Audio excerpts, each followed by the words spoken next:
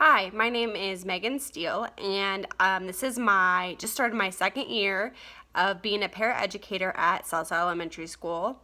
Salsa Elementary School is in the UST 259 school district, which is Sedgwick County, and the school is located on the southeast side of Wichita. I had previously been a para back when I was in college. I did the co-op program through Wichita State.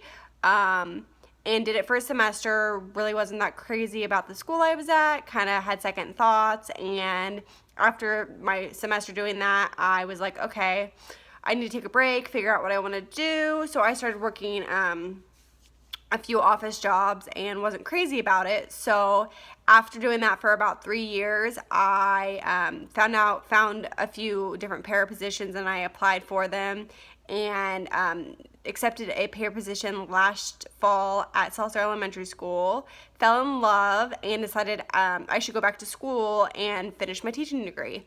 And then my principal at my elementary school at my end of the year review told me about this program, the TAP program, and thought that it would be great and make me very successful and able to go back to school. So in the position that I have at Salsa Elementary School, I work in the pre-K classroom, so I work with 3, 4, and 5-year-olds, and there are 2 paras in that classroom.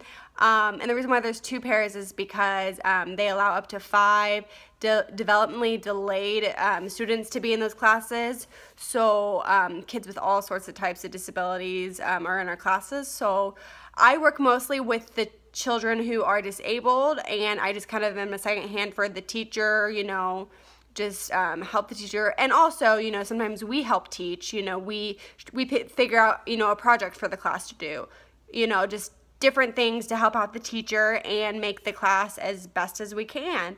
So I'm just very excited to be a part of this program and can't wait to become a teacher.